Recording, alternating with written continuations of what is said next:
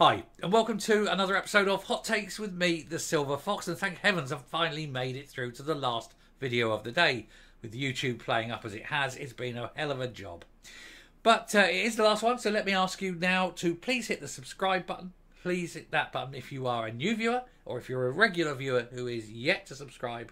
But if you're a regular viewer who is subscribed, do please check you still are. YouTube keeps bouncing people out and unsubscribing them. It's a bugger and there's nothing I can do about it.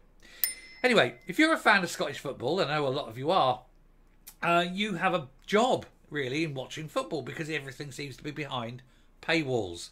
Of course, obviously, the big tournaments you can go free to air, but all the run-ups to it, all the qualifiers and that behind paywalls.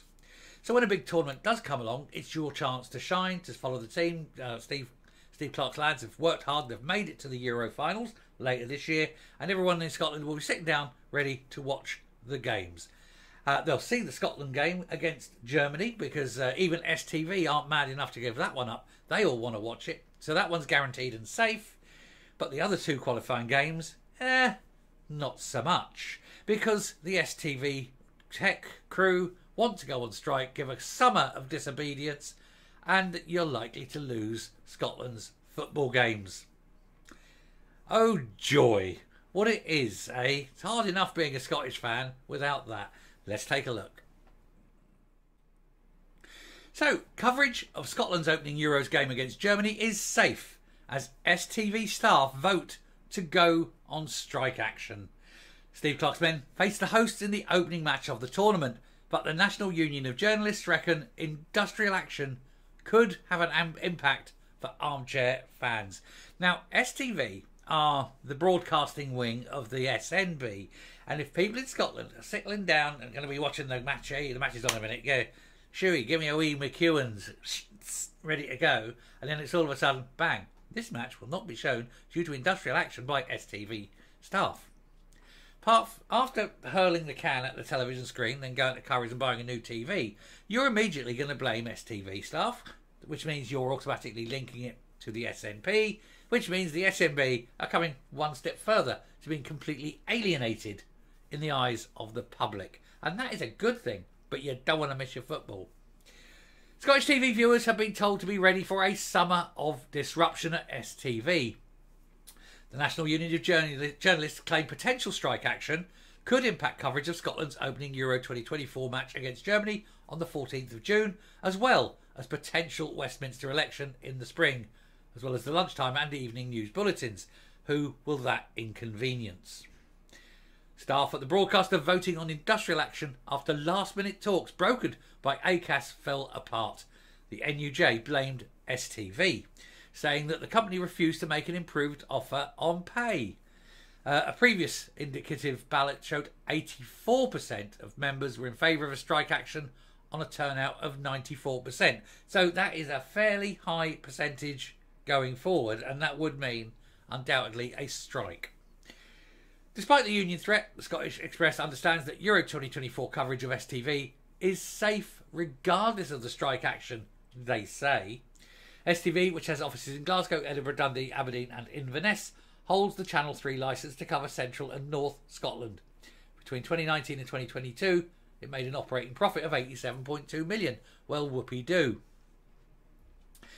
The NUJ claims the current pay offer represents an increase of 2.5% for some staff, or, if you want to put it in real terms, a pay cut.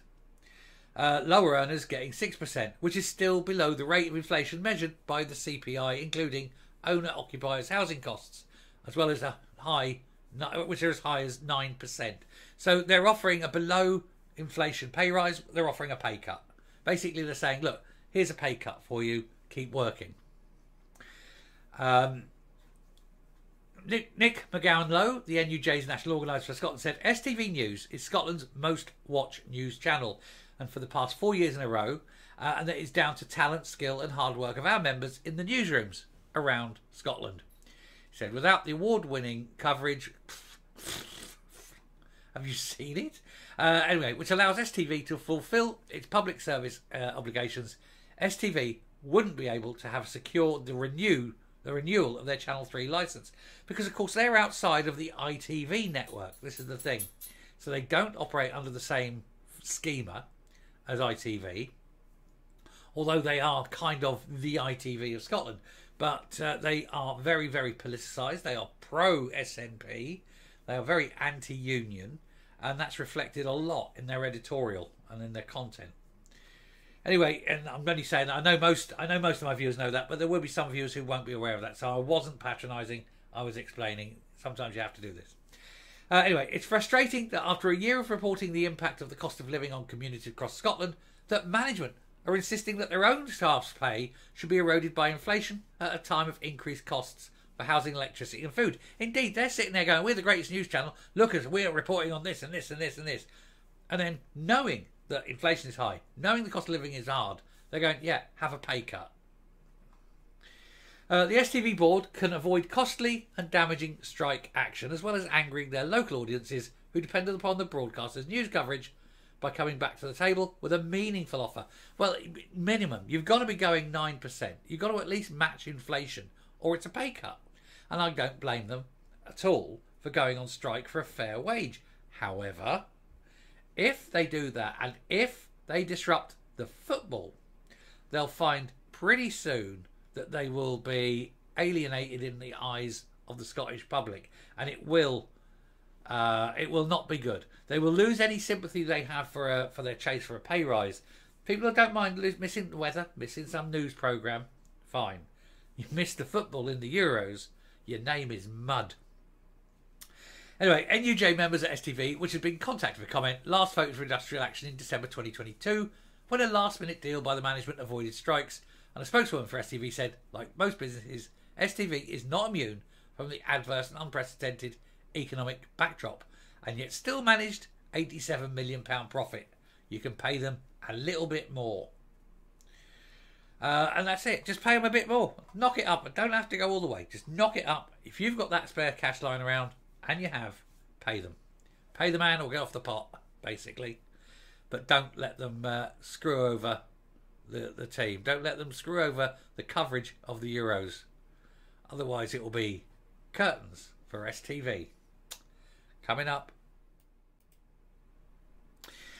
I do love the old big tournaments, and when I was accounts office manager years ago, I was responsible for doing all the holidays, and you'd see them crawl up, because every department, you could have, I mean, I could have holidays whenever I wanted because it was my department, but you see them all come up for the different departments, and any department only allowed 2 people off at any one time.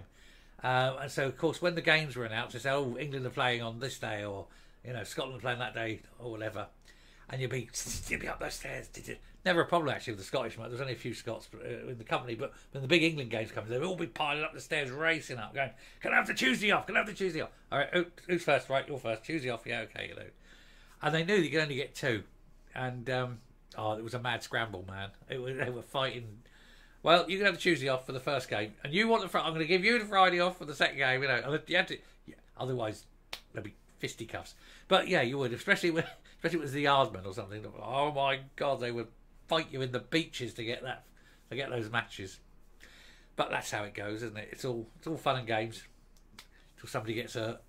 Anyway, thank you very much for watching. Do please hit the subscribe button, ring the bell, leave a like, leave a comment, please share the video. Until next time, stay safe, stay well, and I will see you later. Thank heavens, I've made it.